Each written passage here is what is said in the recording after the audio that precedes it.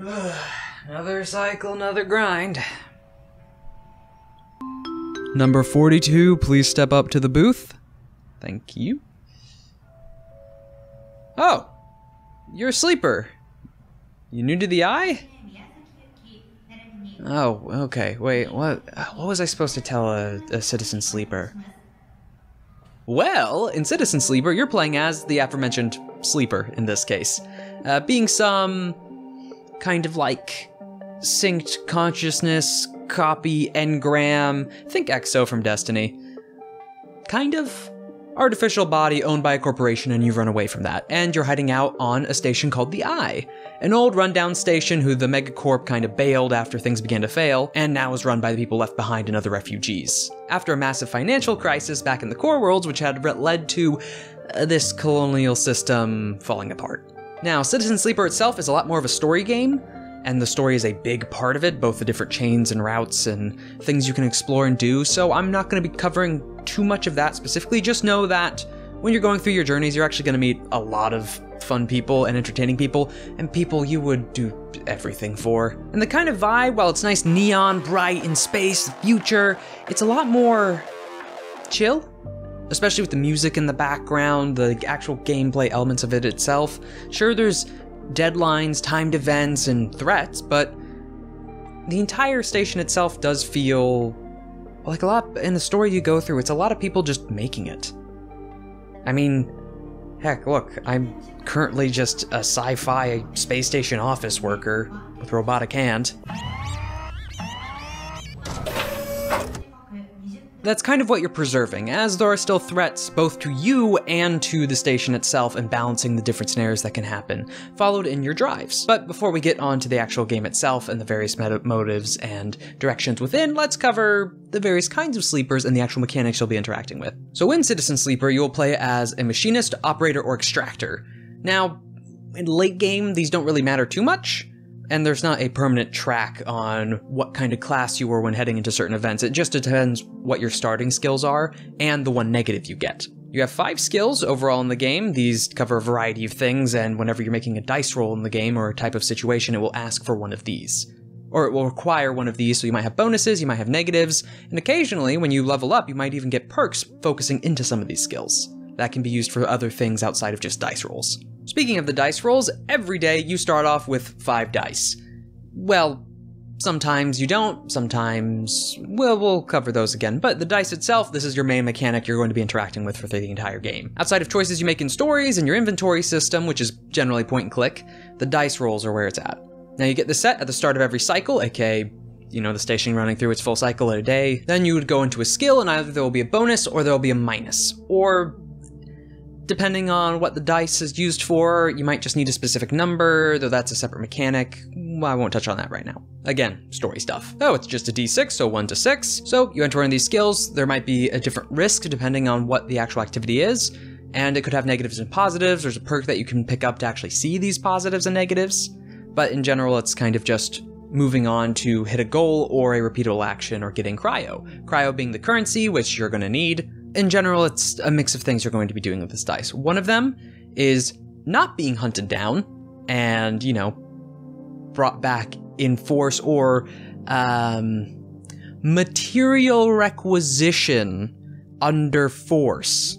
Sleepers are considered material. There's also then actually aiding and potentially trying to help the different people you meet on the station, the different allies you make, meet, enemies you have. You're trying to balance these out. And of course, the biggest threat to you that's consistently going on, your failing condition. You're dying. Every sleeper has built-in needed stimulants based off the mega corporation.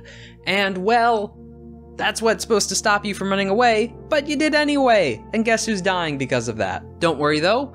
Well, do worry. A part of your reason on the station is to try and find any kind of those stimulants or something to try and fix it. That is one of the end goals, which brings up the fact there are multiple end goals. There are fail states. Alongside your drives, which is generally the mission structure. Every time you finish a drive, you get a perk point, and every time you continue on, it will progress the story. There are end states, and there are definitely a good amount of drives which just don't end, but helps you meet a new character, have a connection. Generally, just good vibes in some of them. It's a nice, you really get to know these people on the station. Yes, there's the pricks. Then it's just the various stories of these people on the station, the troubles they're going through, the troubles you're going through, working with them helping you helping them back, trying to stop off these bad guys or pricks, and it's a great story to run through.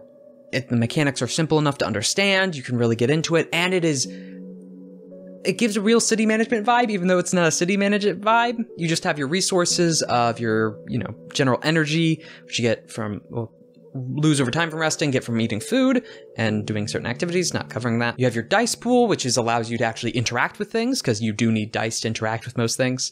And speaking of that, the condition itself. When that worsens, and you can take damage from other things, it's not just a cycle thing, you lose dice. Your dice pool overall. Even if you wait until the last minute to try and fix your condition, it's not worth it, because you won't be able to keep up with everything else and all the ticking clocks. There are various running clocks, both on timers all of them are counting up, but in the sense of, if it's red, usually that's, oh no, you have to do something to beat this, stop this, or slow it, or bring it back, or stop it, just in general. Normally those are bad things, like, corporations coming after you, or other insidious things. Money coming due, someone also being in trouble. But then there's also some beneficial ones. Either things you just have to wait for, as it just takes multiple cycles, so that's a load off your shoulders to an extent. Or not, if you really need that to be finished. Sometimes it's things you can add to over time by successful rolls. There's also failure clocks, so if you fail 3 times on an activity as that's counting up, you suffer some kind of penalty. Though I will mention, it is hard to die in this game. Well, not hard to die, I mean if you don't take care of the basic things, yes, you'll die, but that isn't to say there isn't failure. Yes, there are bad endings, but there are so many endings. And not just endings to the game overall, but endings to all these individual stories and interactions with people. Some of them good, some of them bad, and sometimes you fail them. And that hurts. So I can't talk too much more about this. All I can really give is a big recommendation from me, and to go out and play it. Because it's an experience. It's a grand experience. It's so nice to read these stories with people. Also, go talk to the vending machine. And while you're at it, looking for various things on the eye, you might bump into some strange things. Well, Sleeper, I hope that gave you a rough rundown of what we have at the eye to offer. And, yeah, I don't know, good luck to you, I guess. Ugh. Mushrooms. Thank you all so much for watching, and don't forget there will be a second video tied to this, one talking about certain mechanics, certain themes, certain things that we can bring from this game and bring into tabletop RPGs, which I'm excited about, and I hope you are as well. That should be a week from now. You'll get updates. Anywho, it's the end of the video.